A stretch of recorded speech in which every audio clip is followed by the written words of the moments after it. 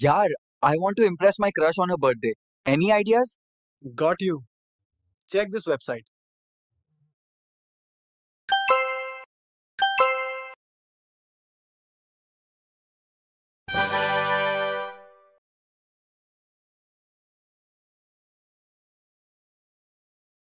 Three, two, one.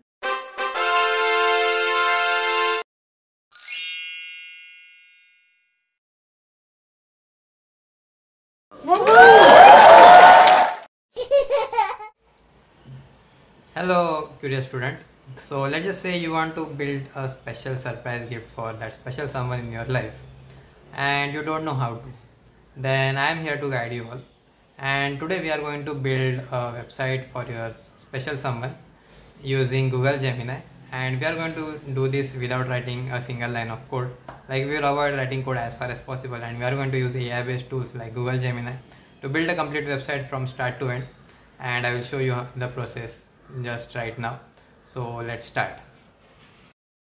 So this is the main preview of the website. Let me just hit refresh and show it to you.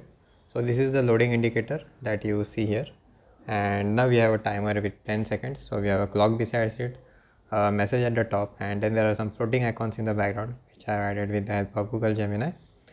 Once the timer is finished, we have a happy birthday message and we have a button, and on click of that button we have a pop-up with some messages for your special someone and some opening animation as well. So this is the overall app. Now let me just show you the prompt. So the prompt was like this: we are like creating first the loading screen, and in that we added some animations. So this is the actual code that you see, and let me just jump to the loading part.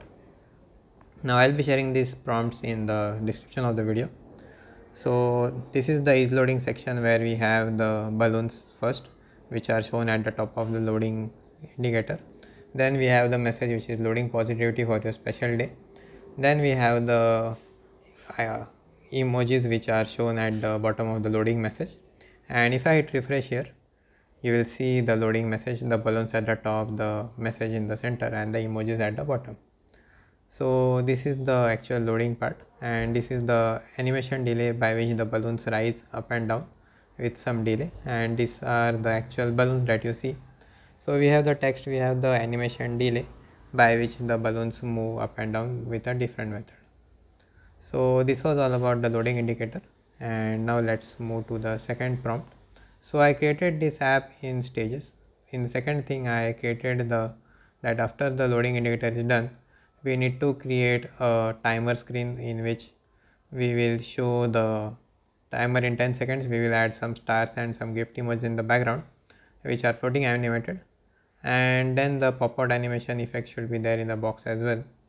So once the loading is done, then we show the actual timer to the end user, and this is the actual timer code. So we have the loading your birthday surprise first, then we have the time left variable which shows the message or the time in seconds. Then in the time left we have a set interval method. Basically, using this set interval method we are like reducing the time from 10 to 1, and then there is the time lapse section by which we like switch from the interval to the next screen when the interval is finished. This is the loading interval which is set to the initial 5 seconds, and then we show the timer to the end user, and these are the variables by which the transition between the loading and the timer happens. So we have is loading, we have show timer, then we have the time left variable which is initially set to 10 seconds, and we can change it as well. So once the timer reaches 0, we show the main screen which is the text with happy birthday, and we have the open your birthday greeting card button.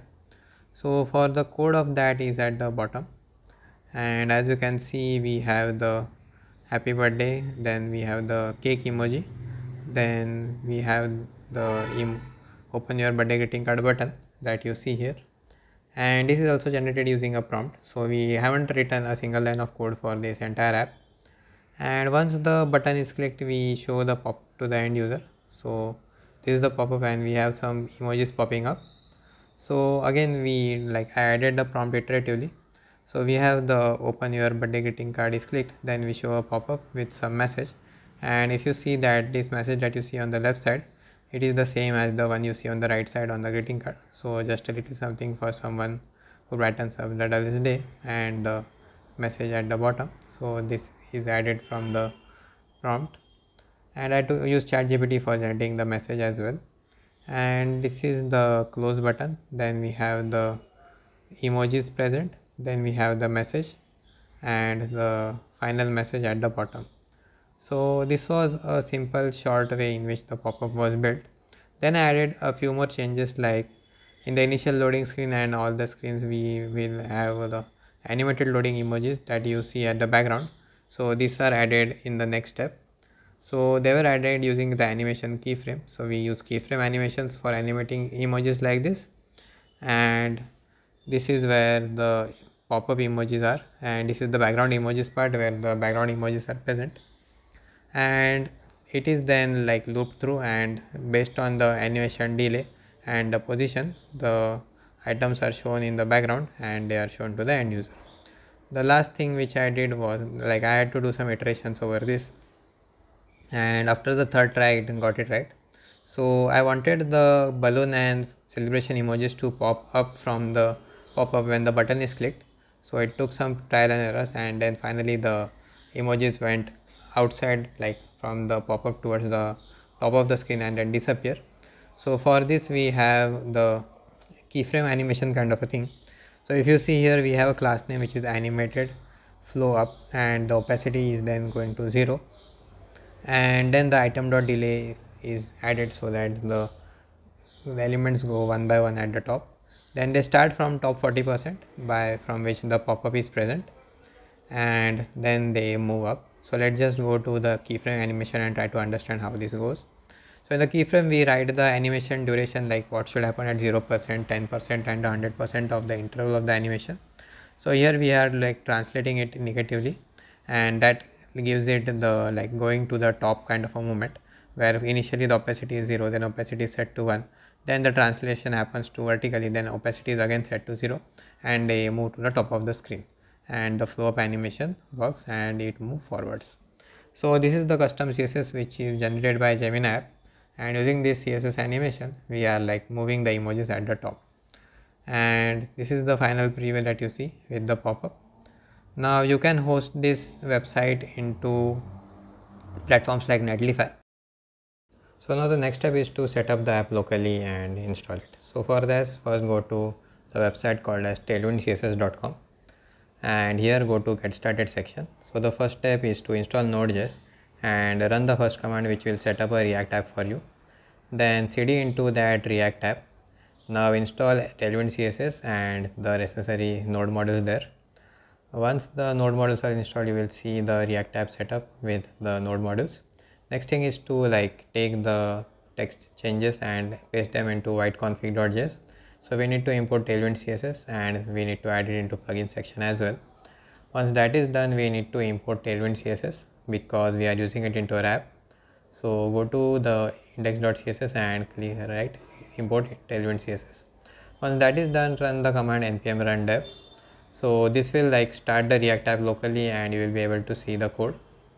So run it for a while and you will see the code. So I basically copy pasted all the code from Gemini app into our local app.js, and in the app.js we added the code, and this is the final code that you see. And we are changing the index title, and that is how the title at the top changes. So we basically copied an entire code from Gemini app and we pasted it into a local React app, and the code you see here is present. Once that is done, the next thing is to create the build. So run npm run build command. This will create the build for your project, and this is the actual build that you will host on some online platforms like Netlify. So these are the build files that you see. Next thing is go to the package.json, and here you will see the npm run preview command. So this is useful to like check whether the final build is loading properly. As you can see, it is loading. So the next thing that we do is we go to the website called as Netlify, and this is the hosted project that you see here. So go to the project section in your Netlify account. So create one and go to the project section. Then click on add new project and select import from existing project. Then you can either host on GitHub or directly drop it into the app. So I am using the drop command. So simply drop the dist folder, upload it to Netlify, like select the dist folder and click on upload. Once you upload, you will be able to see the actual project into the app. So this is the hosted app, and I have just changed the domain to a proper name. And now as you can see, your project is hosted on the URL. Now then you can send it to your special someone. So this was a simple short tutorial on how you can create a birthday website for your special someone or your crush, let's just say your partner. And it was just done in, let's just say, 10-20 minutes from my end. From your end also, I don't think it will take much time. Now I will be sharing all the prompts which I used in the Gemini app. Then you can like customize them and build your own apps. Now instead of source code, I think it is much more convenient to share a prompt nowadays, because that way you have creative control over how you want to build app.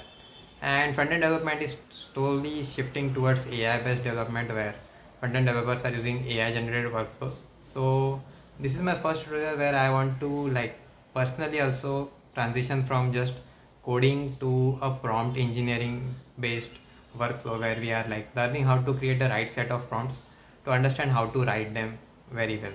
Now a key takeaway from all this is, if you observe, I did not add the entire prompt in one go. Like there was no single prompt which I added into Gemini app, but I added the prompt step by step. Like first we created the loading screen, then the timer screen, then the main screen, then the pop-up.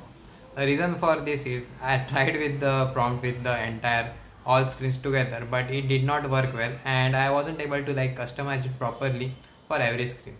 When I added the prompt for each individual screen properly, then Gemini understood, okay, for this screen I have to do this, for this screen I have to do this. And it is simply like how we used to like divide a complicated problem into smaller parts and then build each module individually when we were programming ourselves, right?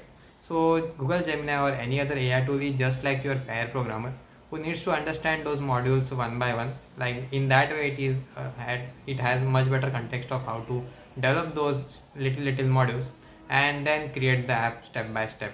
So that's the prompt engineering tip from my end.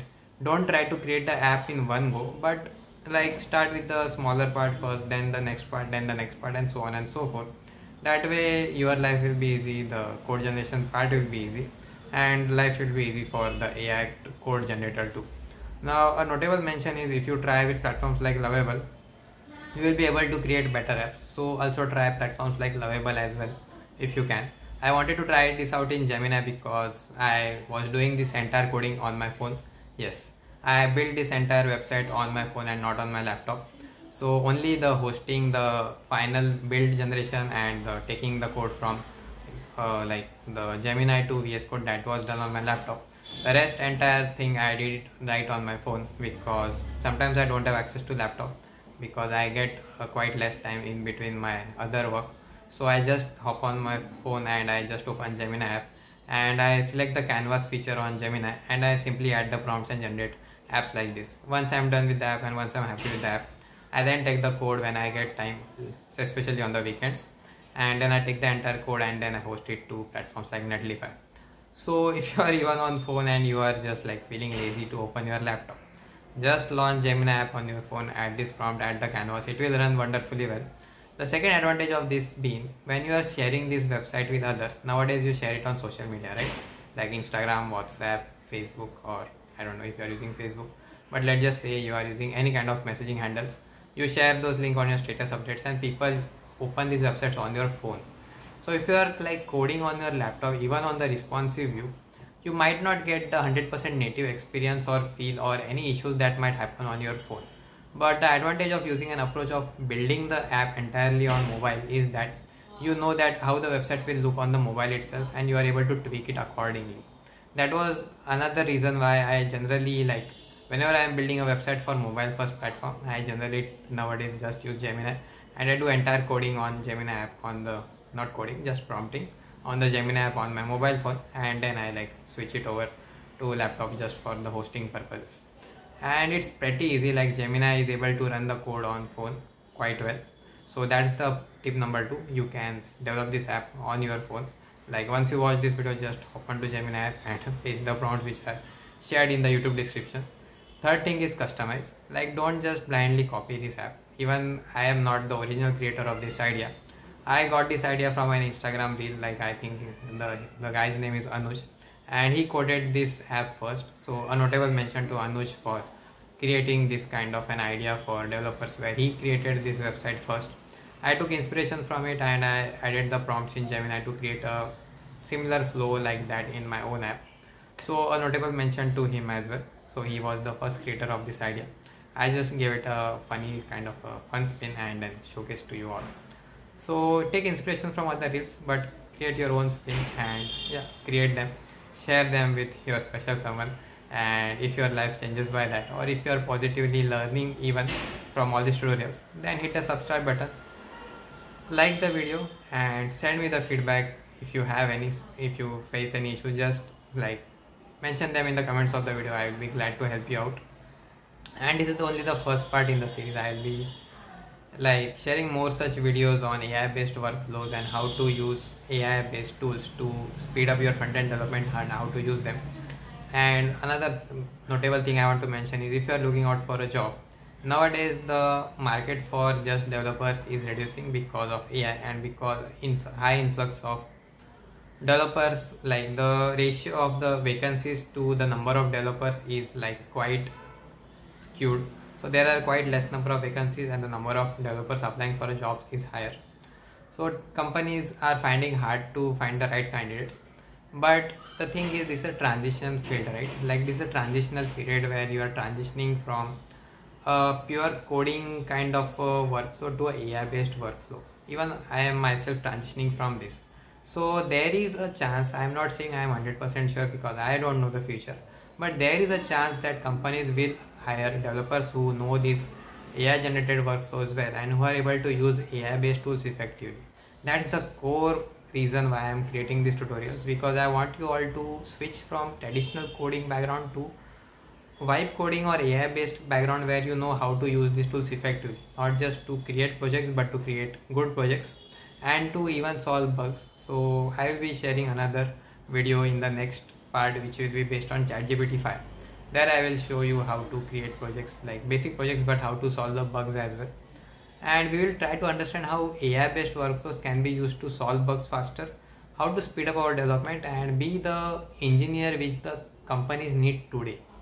Like the traditional methods of teaching that you find online, they are all based on things which were before ChatGPT era. This is a post ChatGPT era and there is a transition. 10 years back when I was fresher in the industry, the cloud computing era was booming. Then there was front end era where React boomed up. Front end development got its spiked and everybody transitioned into front end development, and yeah, everybody got salaries like crazy.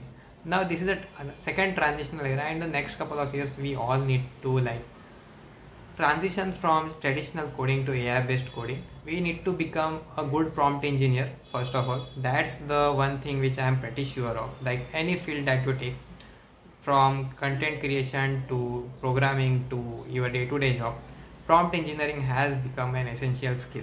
And no matter how many courses you take on prompt engineering, like you might see people on LinkedIn sharing like, hey, this is the course on prompt engineering which I took, these are the effective ChatGPT formulas. I'm going to tell you one thing, it can only be improved by creating projects on your own and improving that skill by creation. Just like you can improve your coding only by creating projects and not by watching tutorials, you cannot improve your prompt engineering skill unless and until you start coding using prompts yourselves. So that's the overall goal of these videos. So if you found these videos useful, then come back to my next video and I will see you all in the next video as well. So yeah, that's it from my end for today. Hope you enjoyed this video and I will see you all in the next video as well. Thank you. Have a nice day. Goodbye.